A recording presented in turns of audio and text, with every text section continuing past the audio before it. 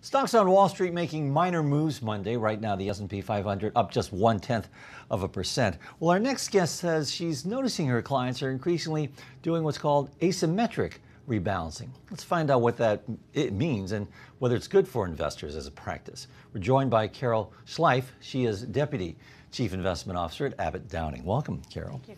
So what is asymmetric rebalancing, and how does it differ from normal rebalancing? I think in normal rebalancing, you've got people that are willing to buy and sell on the same day under the auspices of trying to stay fully invested.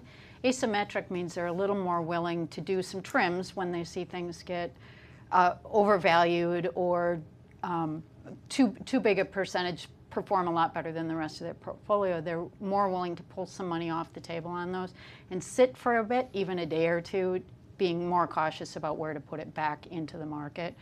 And short-term rates have helped because they've been higher and you've been paid to be willing to sit in a little bit higher cash. Paid to wait. So, well, what does that mean in terms of the mood of the market, mood of investors? I think it's indicative of the fact that you've got a real push me, pull you kind of economy and market. The data is mixed. Even today's data out is mixed, where manufacturing's a little stronger and some of the services numbers are a little weaker, which is counter to the trend that's been there. So that fact of people don't want to be all the way out, but they don't necessarily want to fully commit, especially in advance of earnings seasons in a couple weeks.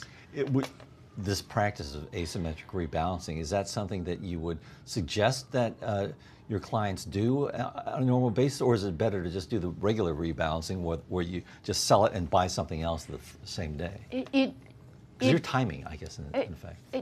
To an extent, but we're not market timers per se. But in markets like this where there's a lot of big decisions set to come, you've got trade meetings going on, you've got earnings coming up, and you've got an ability to get paid a little bit to sit in cash.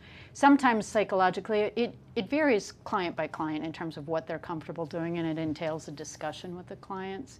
More often than not, regular rebalancing is something that we do regularly anyway, and typically it is pretty routine in terms of, even my 401k is on auto rebalance where it sells and buys on the same day and moves that.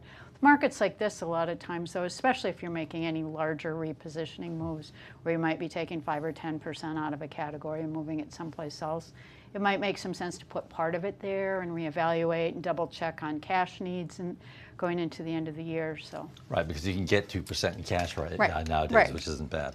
All right, well, thanks a lot, Carol, for those tips on rebalancing.